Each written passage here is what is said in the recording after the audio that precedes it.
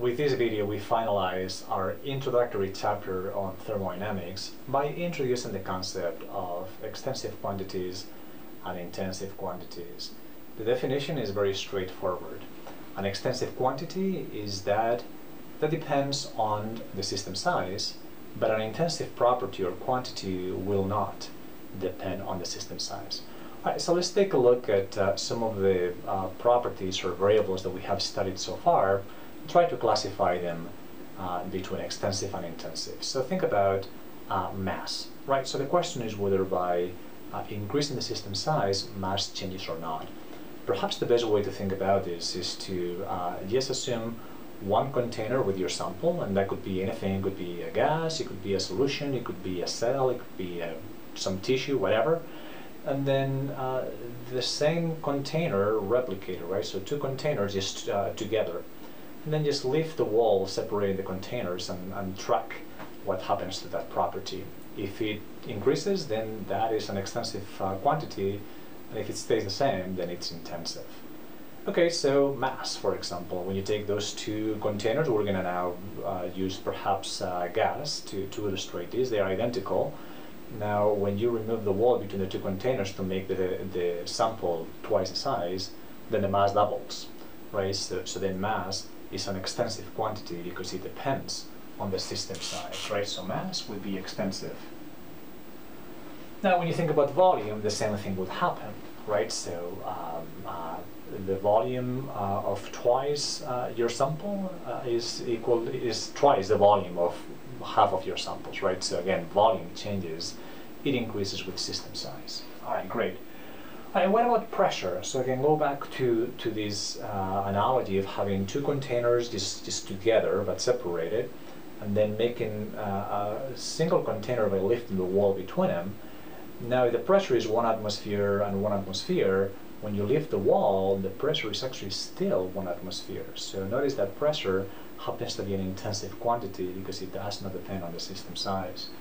Okay, so pressure would actually be intensive. We can think about maybe density, right? So density, think about maybe pure water, two containers of pure water together lift that wall, and the density is still going to be the same, 1 gram per cubic centimeter when you get the containers together, right? So density, which is this Greek letter rho, is also an intensive quantity.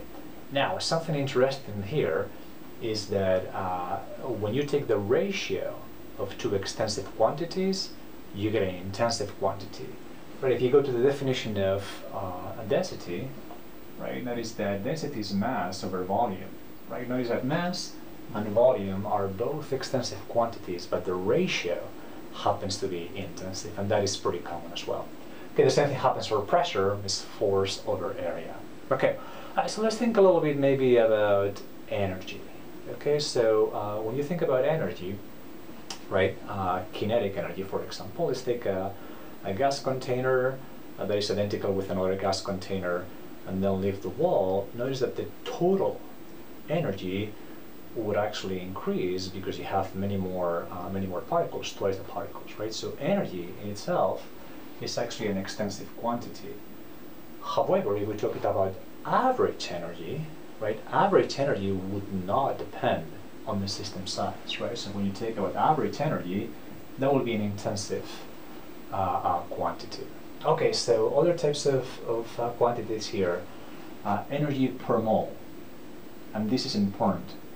Every single molar quantity will be intensive because it actually does not depend on how large the system is. You're only calculating the value per 1 mole, right? So it really doesn't matter if you have half mole or 7 moles or 20 moles.